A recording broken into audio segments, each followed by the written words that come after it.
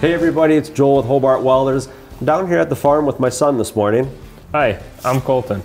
This is my grandpa's old dairy barn, and I'm looking to raise some beef in it now. So I need to make some new pens for them because they're getting a lot bigger, and my dad here is going to help me with that. Yeah, as Colton mentioned, what we want to do is make some more feed panels. As you can see here to my right, when these cows get bigger, they're going to need a wider spacing where they're sticking their heads through to reach their feed. So two reasons we're building them though versus buying them is, one, we currently can't find any available to buy. Number two is on the bottom of a typical feed panel, there's a solid portion that stops the feed from coming into the pen and getting ruined by the cows. And as you can see from the old dairy farm here, there's a concrete barrier that was used for that same reason when the stanchions were in. So we're just going to reuse that portion of it and build the upper half with the angles. So the first thing we need to do, we want these panels to be the same height as the current panels that we built for this pen, and we just need to get that height measurement and a length, and then we'll head down to the shop and we'll get started.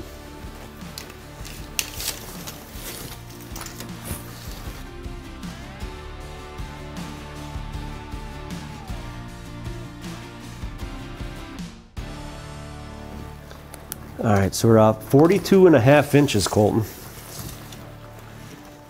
So we got started on cutting the material for the feed panel.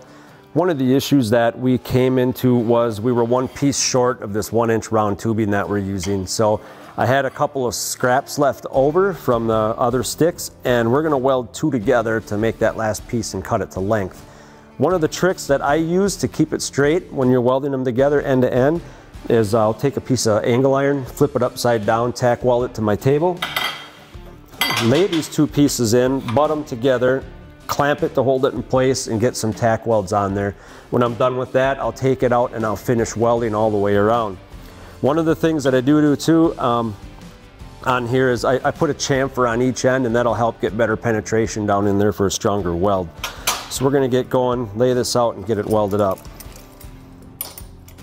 Always read and follow all labels and the owner's manual.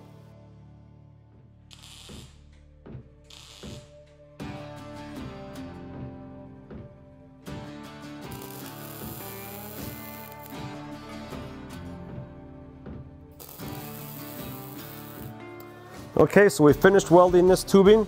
I'm going to take it to the saw, cut it to length, and while I'm doing that, Colton's going to take the rest of the framing material, assemble it, and square it up.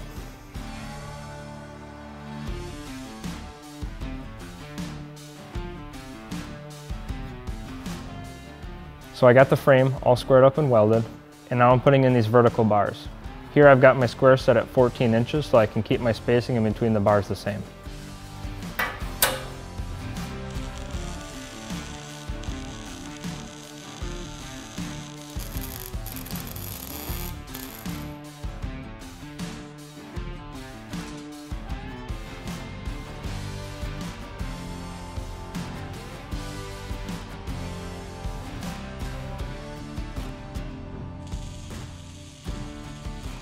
Now that Colton finished fabricating the feed panel, which I think turned out great and it's going to work really well, our next step is going to be to bring it down to the barn and get it installed. For more projects like this, continue watching our YouTube channel and hit subscribe.